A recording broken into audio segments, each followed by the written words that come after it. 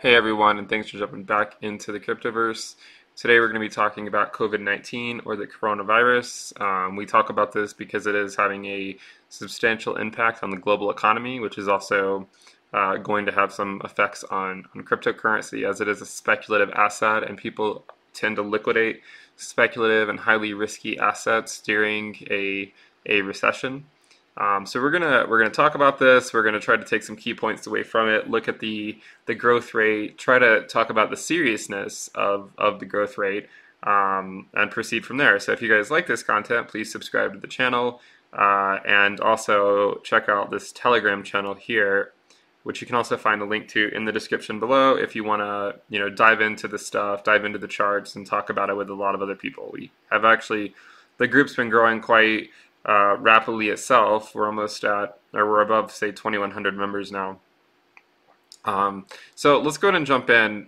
We have here, we're just looking at a linear scale. So this is the total number of cases, confirmed cases. Obviously, this is a lower bound because a lot of people either don't report the cases, you might not be able to trust the data, or people can't get tested.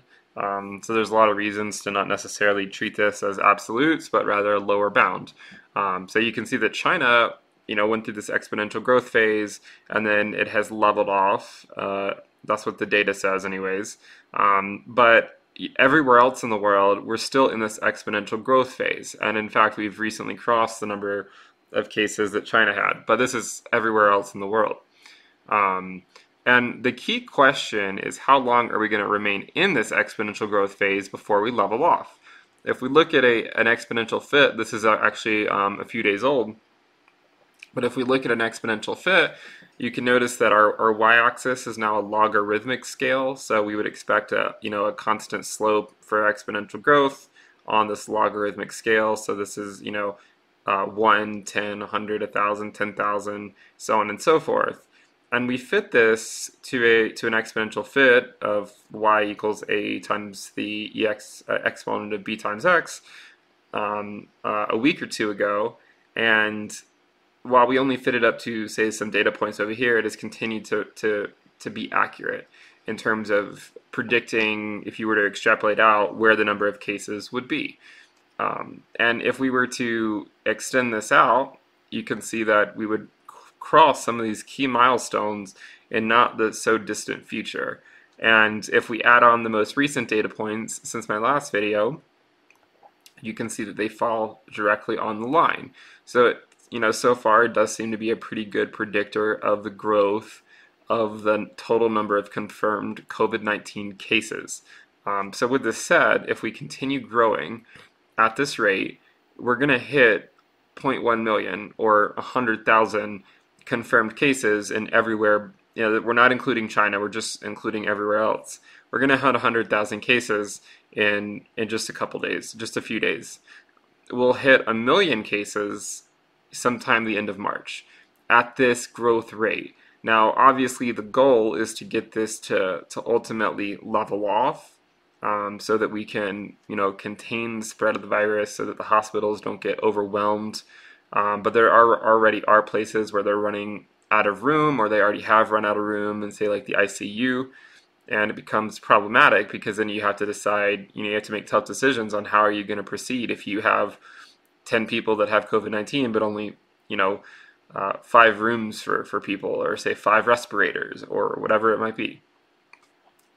At that same growth rate, if it continues growing at the same exponential rate, we would hit 10 million cases in, say, around mid-April, maybe just shy of mid-April. So the reason why I'm doing this is not just to put, to just put fear out there. It's to make you really understand the growth of the virus, so that you can take it seriously. Because if everyone can start taking it seriously and do things to try to prevent the spread of it, then it really could make a difference. And some people think that, well, I'm young, it doesn't really matter. Well, you have to consider that you could be carrying the virus and it might not affect you that much, but it could easily spread to other people who it could affect.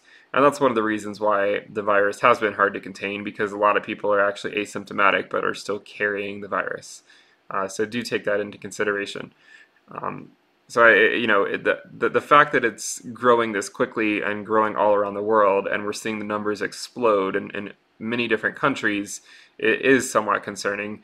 And we hope that the world can get a handle on this soon, because you can see that if it doesn't, and we continue this growth rate for just another couple months, we're going to be exceeding 10 million cases. So we really hope to get this under control and to start leveling off, so that sometime in the foreseeable future the economy can get back on track.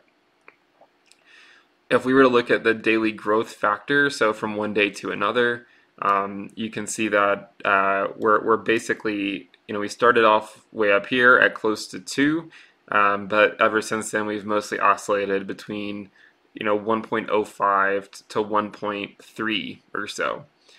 So obviously, as long as we're staying above 1, we're still going to grow it. We're going to keep growing exponentially.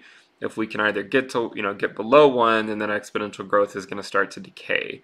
So that is important. We're going to be looking to hopefully get this below 1 at some point soon.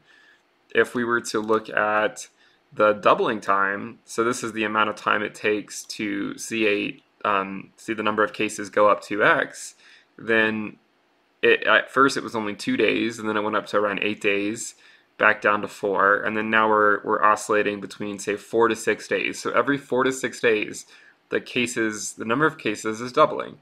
So if in everywhere else in the world besides China, let's just round and say there's approximately 90,000 cases, then that means within a week, or even less than a week, we're going to be at 180,000 cases at this exponential growth.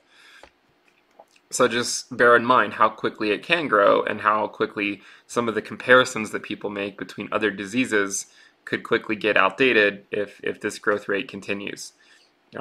We can also look at the quadrupling time. So this is the amount of time it takes to go up 4x.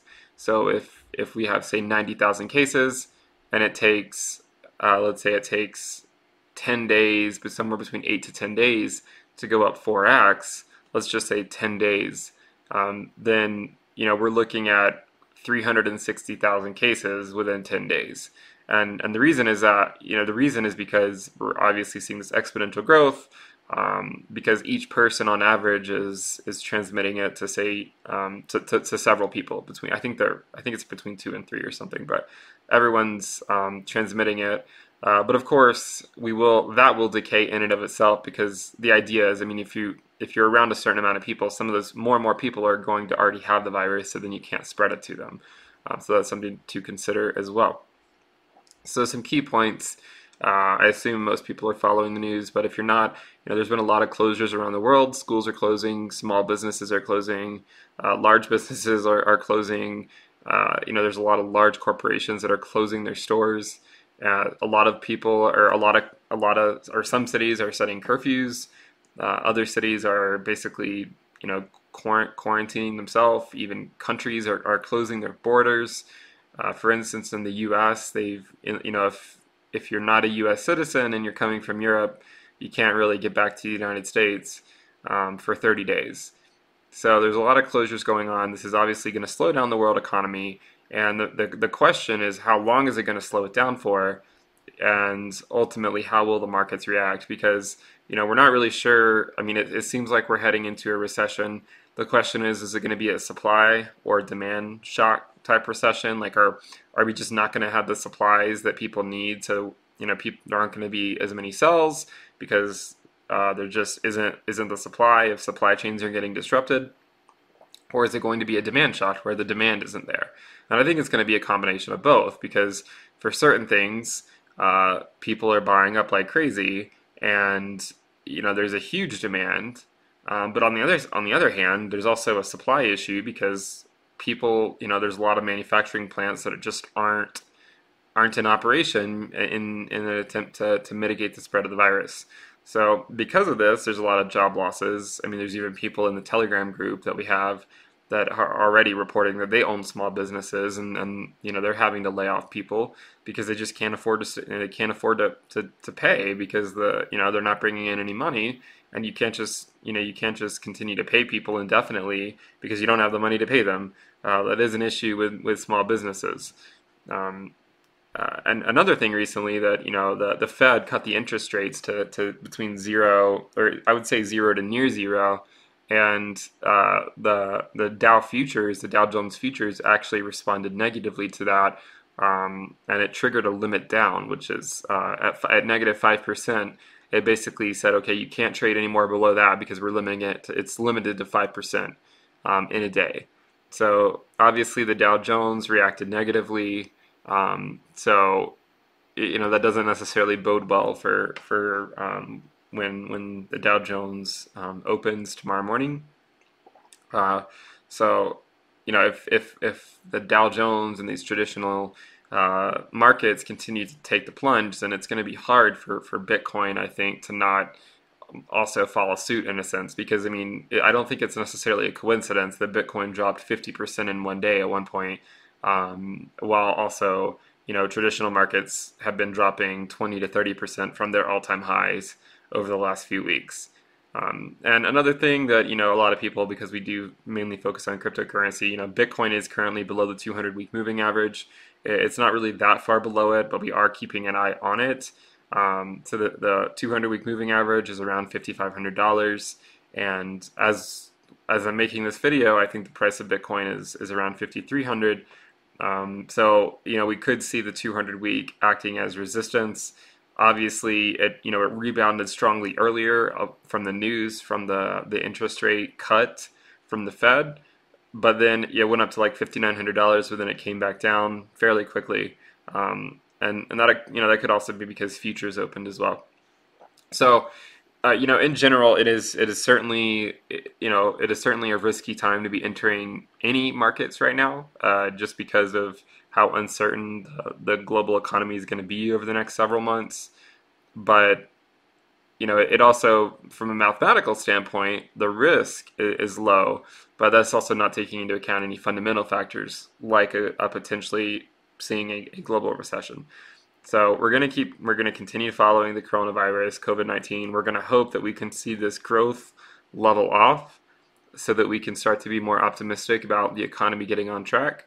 But until then, there definitely is going to be a lot of volatility in the market, just because people are going to continue to be uncertain about what the immediate future holds if businesses all around the world are continuing to close down in an attempt to reduce the spread. So, I hope you guys like the content. If you do, please subscribe to the channel, and also check out the Telegram channel in the description below if you'd like to discuss, cryptocurrency, traditional markets. If you want to discuss COVID-19 or other factors that could influence the markets, then feel free to do so. And please subscribe. So I will talk to you guys next time. Bye.